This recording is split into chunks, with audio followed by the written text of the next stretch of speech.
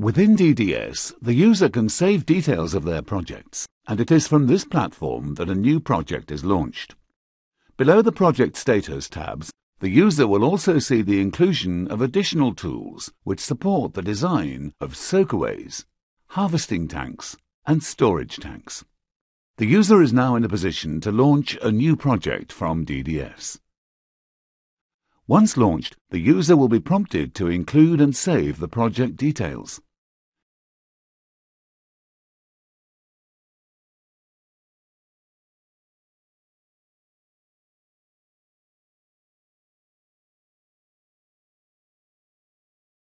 Included in the saved details will be the status of the project, draft or final, and the due date, which can then be selected from the embedded calendar. The visibility of the project can be public or private, the difference being that public status projects can be shared out to other StormScape users.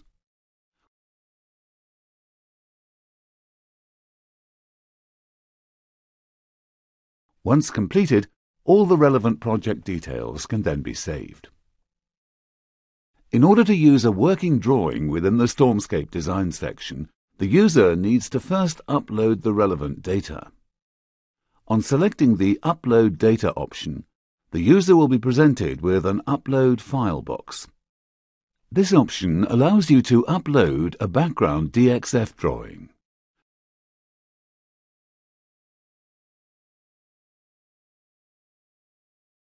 To append additional notes if required, and to select the units of the drawing, either in meters or millimeters. Once saved, the uploaded drawing will be displayed under the External Files heading and is now ready to be used in the main design application. The next step is for the user to progress the new design by selecting, in this case, the New Stormwater Design button. Having selected a new drainage design, the user will now be able to work within the main design window. The first option is to open the working DXF drawing previously uploaded for use within the main design. The drawing is imported as a background from the Drawing tab located in the top left corner of the design window. Once selected, the drawing will appear within the Drawing Portal window and is now ready for use in relation to the system design. The background drawing can then be resized to a convenient view. In this case, a stormwater design to serve a small industrial estate has been chosen as a representative example.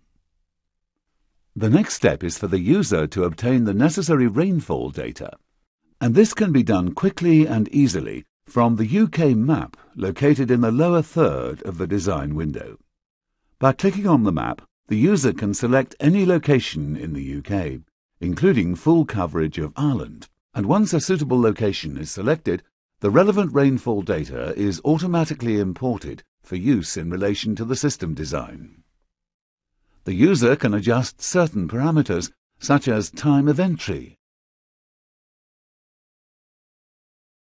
and duration,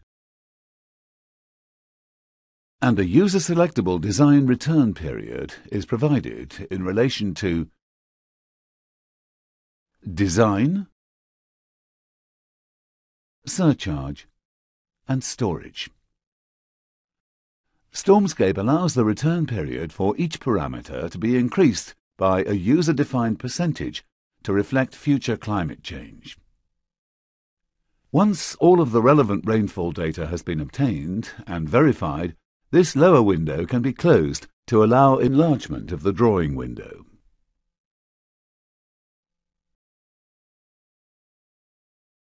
The user can then select the regulatory rules that will govern the design and check that the default settings, such as minimum velocity and minimum cover, are acceptable. The options presented include Building Regulations Part H, BS 752, and Sewers for adoption. In this case, Sewers for Adoption has been selected. The user has an array of drawing tools available via icons located along the lower section of the design window, and they comprise Select Tool, Add Inflow, Add Manhole, Add Pipe, Add Public Sewer Network Outflow, Add Soakaway, Add Outfall Apron, Add Channel Drain, Add Channel Drain End, Add Pond Contour, and Add Swale. To the right of the drawing tools, the user can identify the X and Y coordinates on the drawing and select the appropriate level of zoom. The first step in the design sequence is to add the manholes to the relative positions on the drawing. As each manhole is positioned, the manhole creation box appears, and the information relating to that manhole is added, including cover level, soffit level in the case of stormwater design, and if the user wishes, the downstream gradient. StormScape allows the position of each manhole to be adjusted, either graphically or by the user adjusting the X and Y coordinates within the Data Schedule panel.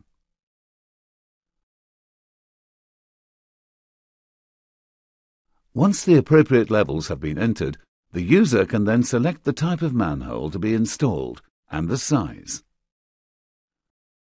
StormScape has an inbuilt and comprehensive materials database, and the user therefore has the option to select a particular manufacturer or to use a generic option within the design. In this example, a generic type manhole has been used, and typically sized to accord with the requirements of Sewers for Adoption, together with the particular design function of the manhole. This process is repeated until all of the manholes are positioned and the associated data is captured.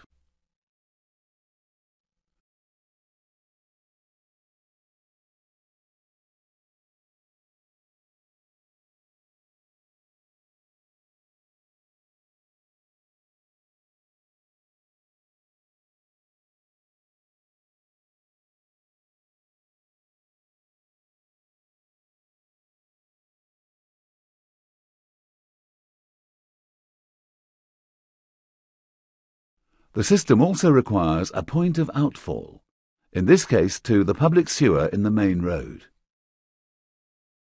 The level of the outfall is added, together with a flow restriction to the public sewer, if applicable.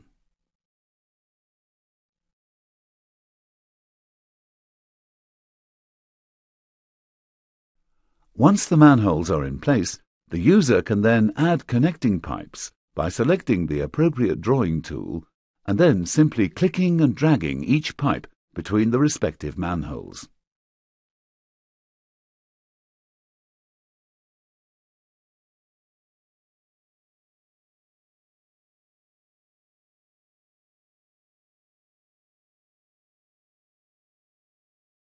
After the pipes have been added, a length of channel drain is added to the front section of a small building to intercept the water arising from the adjoining parking area.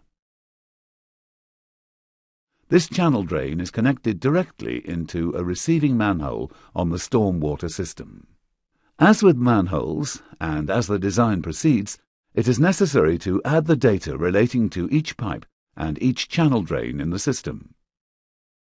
This is undertaken within the panel on the right-hand side of the design window and is subdivided into pipe data and properties.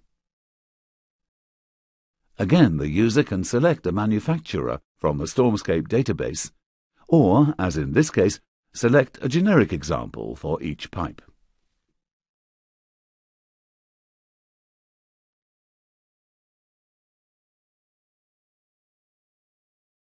The Properties section includes KS, Pipe Roughness Coefficient, Length, Gradient, and impermeable area assigned to the pipe.